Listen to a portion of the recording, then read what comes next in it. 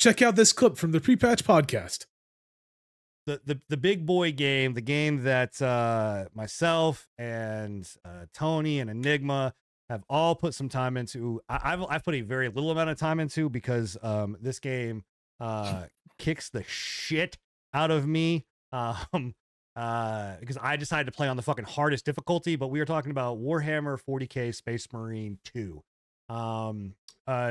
Spoiler a little bit, because like obviously we're showing some, this is the very, very, very, very start of the game, correct, Enigma? This is like the this is tutorial, the intro. This is literally the tutorial. Yeah, and this game's not even out yet. It doesn't come out till the 9th. Doesn't come out to the 9th. We got early access to it, and we're able to play it and showcase it. So the footage you're seeing right now is of Enigma playing. And yeah, so Enigma, I know you've been waiting for this game, man. Like this is a game that you have been like chomping at the bit for since you saw it. So you've put in the most amount of time. What is your thoughts of Space Marine 2?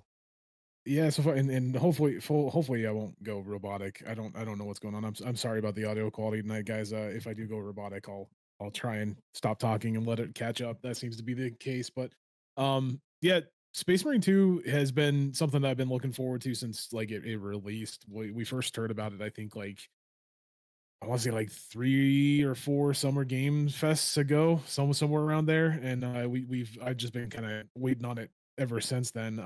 We got early access into it yesterday, I think like yesterday at 10, if I remember correctly. And I've been trying to put as much time into it as I feasibly can, between also having a life and everything like that. So far I have gotten, I think, 5 or 6 hours into it. I've done a little bit of the co-op. I've gotten through about 2, maybe 3 of the storyline sections of it. I'm not going to do any spoilers, obviously. Again, we're not here to do that. It's fucking amazing, man. I can't gush about this game enough. I honestly think it's game of the year for me, at least. I know that you guys are probably gonna come at me with like, oh, Wukong's better. I haven't played Wukong yet. But to me, at least at this moment, this one takes the cake for me. Just the gameplay, the graphic fidelity, like the actual combat and everything like that. I know that you're saying that it kicked your ass, Sin, and it kicked my ass too. I was playing at the hardest difficulty as well. And I could not get through the tutorial. I literally could not get through the tutorial. So that's a going consensus that the tutorial by itself, when you got to play by yourself on the hardest difficulty without help, it's almost like it's forcing you. It's forcing you to play with friends. At this point, like there's no getting around that. You have to. And you want to talk about Souls-like games? I think that the tutorial of this on hard mode is the ultimate Souls-like game. Fuck me, man. And Sin had mentioned that you can't even revert back to a different difficulty. Once you select it, you're stuck. Once you select it, you're kind of stuck at it. I love that. It's fucking hilarious, dude. That is awesome. I actually had to restart because I was like, dude, I can't do this. I literally can't do it. There's no way that I had to restart and go to the second to last difficulty, not the most, but the second to last. And that was a lot more manageable. Yeah, veteran was a lot more manageable. Veteran is a lot more manageable than that last one. When I saw it, I was just like, this is bait. Like I feel like that last difficulty is gonna fuck me. So I just like, you know what? I'm a veteran. I'm okay. I kind of want to go back and try the max difficulty now that I kind of have a feel for like because that, like, I don't know about you guys, but like for me, the thing that fucked me over so hard was like I just couldn't get the controls down. Like the controls were just in such a weird location for me on mouse and keyboard. Mouse and keyboard, of course. Okay, so okay, so even with that being said, I'm not gonna give you shit. Hold on. I got something to say about that. The controls for me was weird on controller, and the only reason I say that is,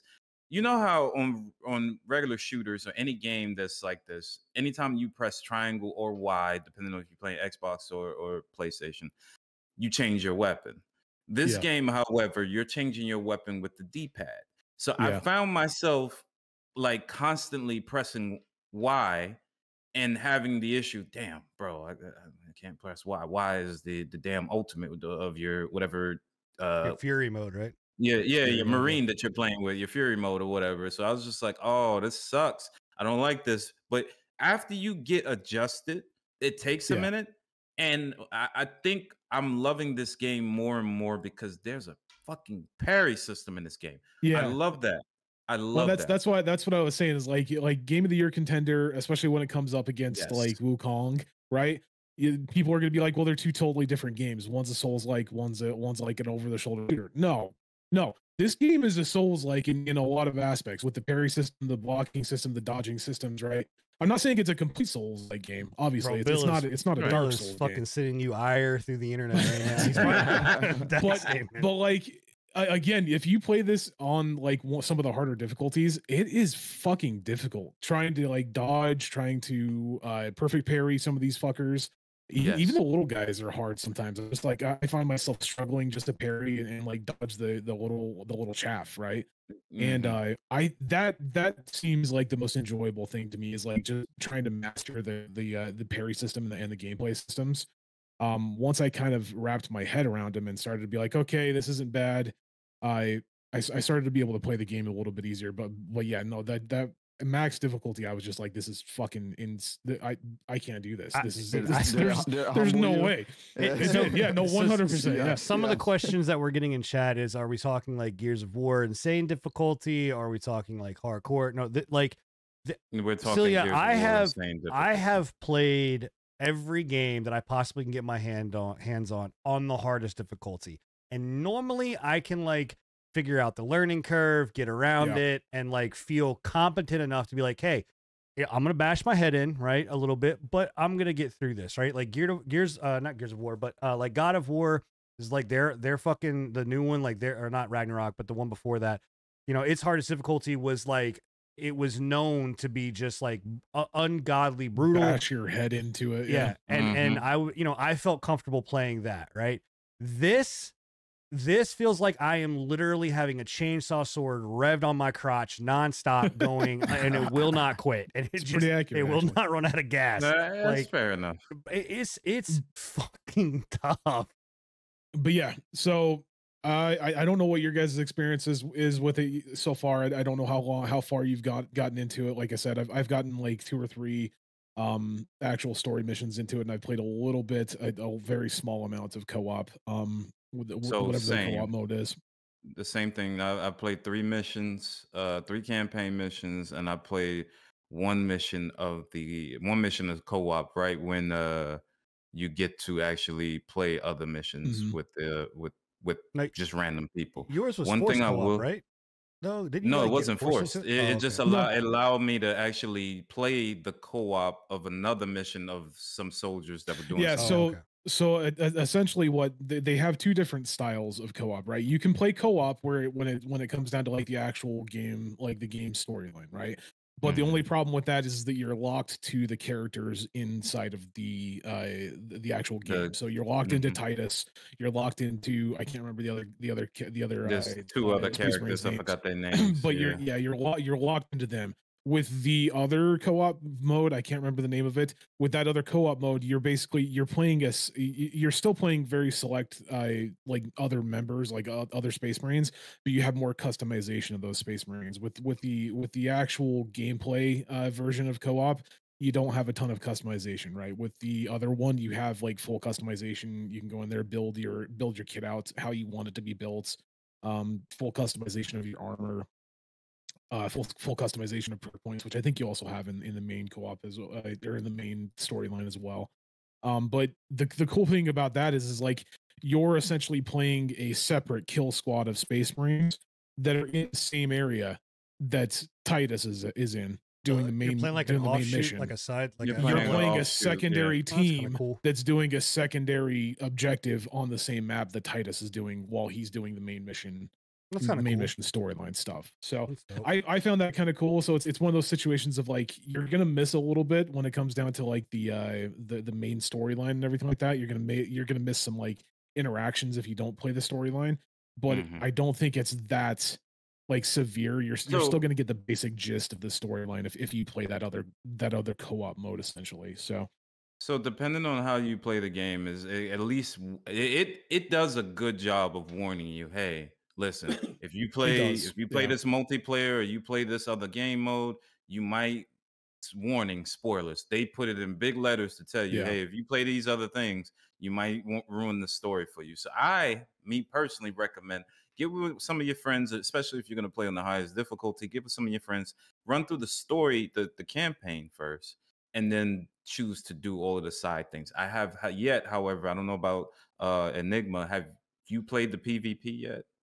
I haven't played the PvP yet. No, not I yet. haven't touched the PvP as well. I don't know how the PvP is really going to work, just due to the fact of there's no cover system. You feel what I'm saying? It's just Space Marines versus Space Marines. It's just an all-out brawl essentially. So I wonder if it's like like the first one. Gears. I tried to get to like I tried to get through the fucking tutorial fast enough so I could get to the PvP because I knew that none of you guys were gonna play it.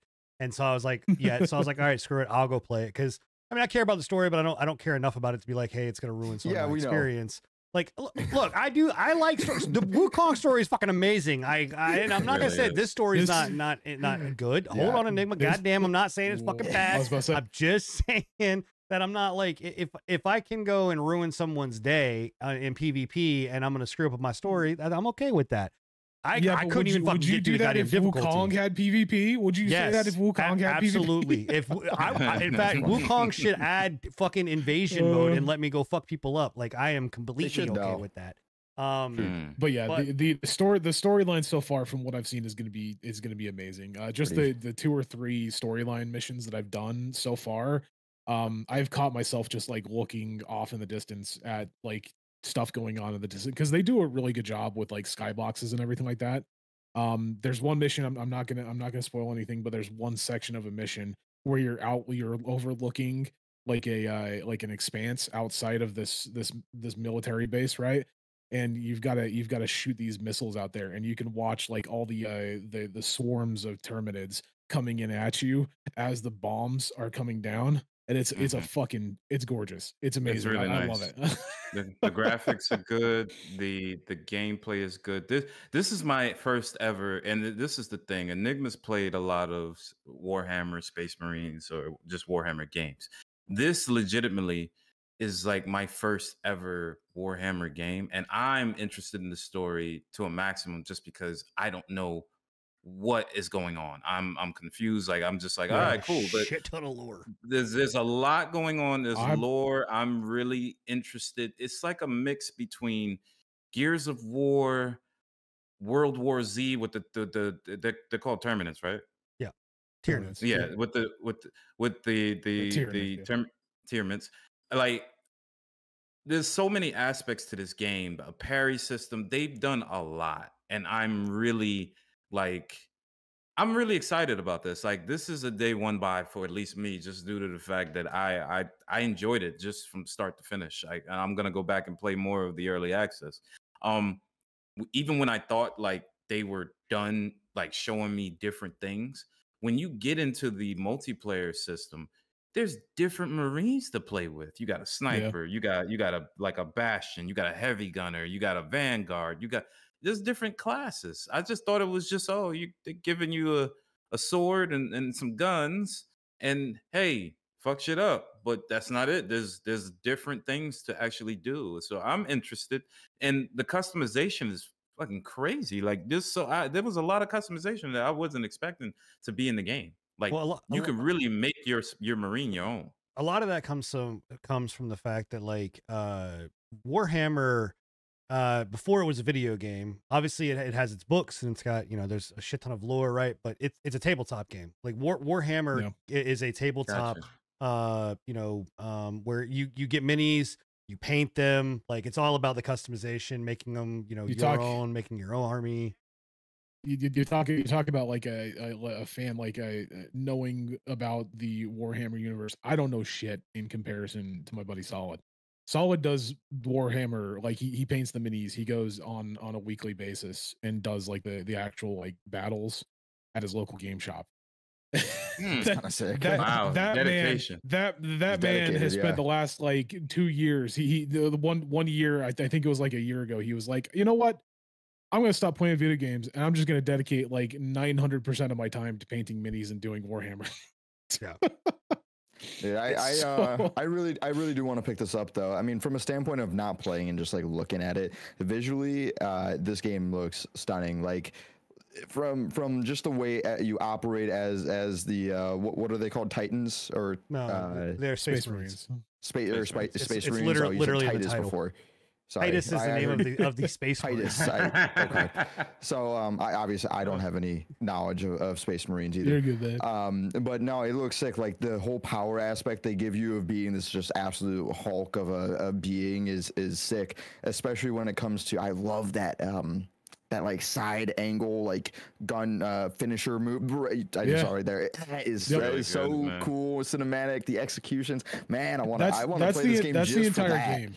Like that's the entire game, man. Like they literally I don't actually like it when they do those kinds of things in a lot of games when they have like cinematic like finishing moves, because it pulls me out of the immersion. Yes. But in this one, they do an actually really good job of it. Like I feel like it's meaty enough that I'm like, yeah, I could 100% see a fucking it's like Space on a Marine level just of grabbing like, one of these guys by a tail and slamming him into the fucking. How about like I even thought in the music? new Dooms like were kind of did the same thing where it kind of took me out of things, you know, like out of the combat. But this does it so flawlessly where even if you're in the middle of it, you get right back to it right after. And see, that's what I thought. I thought this game reminded me a lot of Doom, like with the fact that especially the executions. The executions was just like the chef's kiss. But what really did this for me with just playing, and then the score of music while you're playing as well. Like the music that goes off while you're playing. Oh yeah, it's so fucking good. Nice. Like as I'm playing, I'm just sitting there and I'm listening and I'm just like, yo, this is that's what I'm saying, man. This like is impressive. this for me is my game of the year already. And I don't see that changing. I mean, obviously I could pick up Wukong and change my mind. I might just do that, but like so far, this right here, this is my style. Like this is the game that I play. Wukong is not a game that I would really play. Fighting for Kill the Justice League as game of the year. What the fuck, man? Right? God damn it. I see. I can't speak to the fucking changing of the colors. I can't speak to the customization or the different class. I before the podcast, I literally just got done with the fucking training mission, so I don't get the experience. The music, no, I don't get they've none got of that like all the customization. A lot of the customization is locked behind like actually having to play the game and unlock it. But there's no, as far as I've seen at least right now, there's no microtransactions. I don't think they have any microtransactions other than the DLCs that you can buy, whatever the DLC armors that you can unlock, right? Yeah, there's DLC armors. I saw those. But all of the factions, like all the colors and all the armors that you can unlock, that's all factions of Space Marines. So if you're somebody like Solid that has like a favorite faction of Space Marine, like the Reapers, or I think there was one that was called like the I was watching Burt Black play the other night, and he was like, I want my damn space sharks. And I was like, what the fuck is a space shark? There's a faction of Space Marine that are called space sharks. I can't remember the name of them. It's like the scientific name for a specific type of shark, but they have a shark on their pauldrons, and they're colored like a great white. Like they have the white belly with the like really light blue.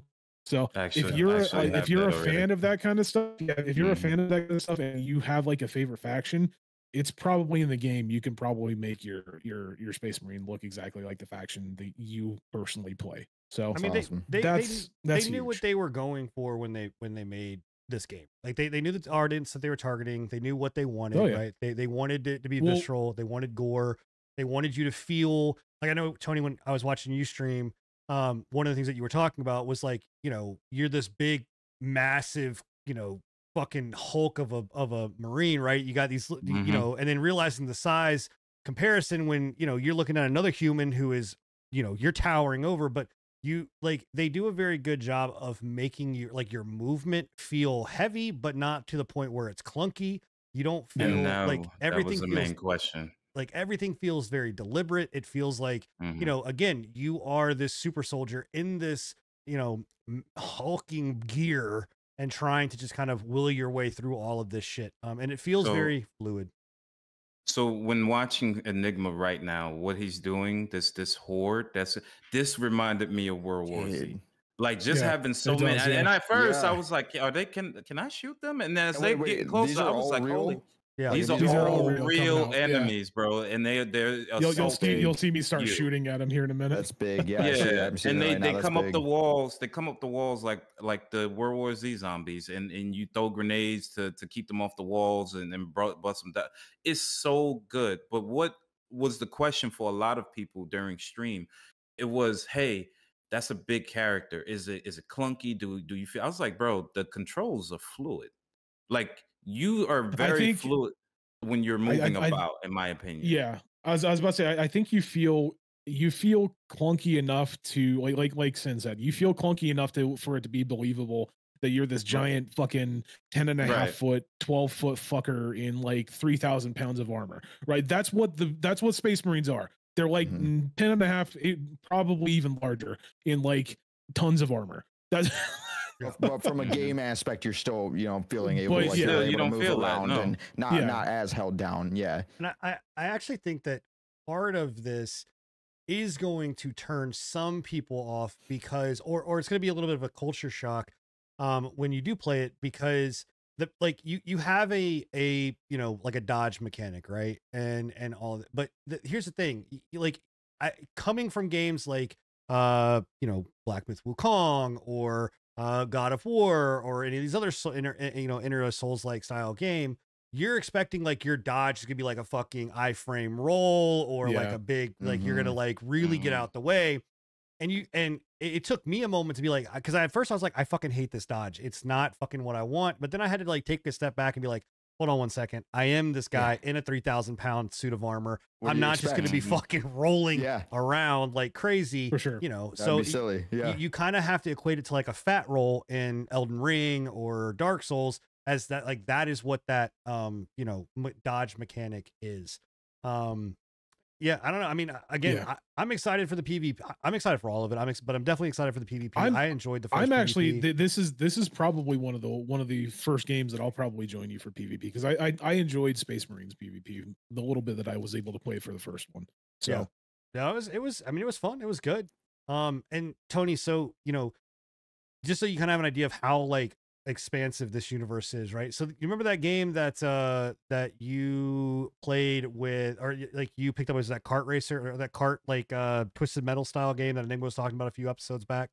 Okay, Mhm. that's in the Speed Warhammer Freaks. universe. Yeah, Speed Freaks. That's in Yeah. the Warhammer universe, but that is in the Warhammer. that's in this universe. Oh, is it in 40K? It's in 40K. Yeah, Okay, yeah. so it's in 40K, right? But then you have like you have a fantasy style Warhammer, which is in a completely different version. Then you have, like, again, 40K. There's also, if you just go into Steam right now and type in Warhammer, you're gonna get a fucking laundry list of different games Yes, that I all saw. are fucking, for the most part, really good. Like they have a mechanic that they want to hit on. And they do really, really well. Like if you like XCOM, there's the Storm Brigade, I think is the name of that one. If you like Diablo style, there's Inquisitor. If you want Space Marine, there's this, like more gears. I mean, there's Or Vermintide. Yeah, or Vermintide. Darktide. Yeah. Yeah. so they Just do not the verses. don't do verses yet, but they do a very good job. And there's a lot here. So again, obviously we've just scratched the surface of the game.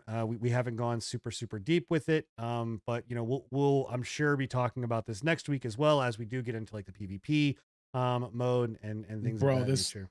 this first boss as well. This was amazing. I fucking love this. Like the arena of just being like dropping down and having to fucking take on just these little tiny dudes, and then all of them jumping over that fucking opening, and then the big guy in the corner when he finally spawns. I was just like, this is fucking dope.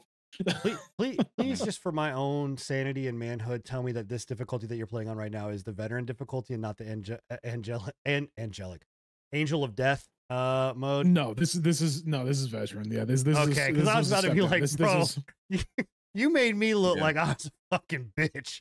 No, yeah, So- no. Veteran was 100% more manageable than the Angel of Death. Yes. I was having a little bit of issues with the boss and like that, but I think that was mostly just due to dodging. In the secondary one, the biggest problem that I had was just like getting ganged up on, like having too much shit around me, and then having like the two of these guys. You see, I struggle with this right here because I've got two of them on me, and I'm just like, oh, I don't know what I'm doing. Yeah. So one thing I want to bring to people's attention. I don't know if you had this issue, Enigma. When we play multiplayer, the parry system is really weird sometimes. When I was, I think it's due to latency. I think they're having a the little bit of a latency latency problem. issue. Mhm. We've been myself and Solid have been having issues all day with like, and granted that might be my connection. Obviously, we've been having connection issues all night tonight. But we've been having issues with like him dropping from co-op lobbies. I've had a lot of issues with like interacting with things. Like whenever you have to go up to like a fucking interaction point, like opening a door, I'll sit there and I'll be like spamming E and I can't fucking hit it. Like so Gotcha. Yeah. Let me this game does do something that I absolutely fucking hate, and specifically with this fight. And I'm actually interested to get your guys' opinion on it. This is I mean, it's a tutorial. This is the very beginning. It's a tutorial. If you don't want to hear this one, it's not a spoiler, but like if you don't want to hear this one small thing, mute for like literally 5 seconds and then come back. So I'm gonna count it down. 1, 2, 3, 4, 5. Mute. This game forces you to die, like in this, and I hate that. Like, are you able to beat this boss? I'm assuming no, right? A lot of games do that. So I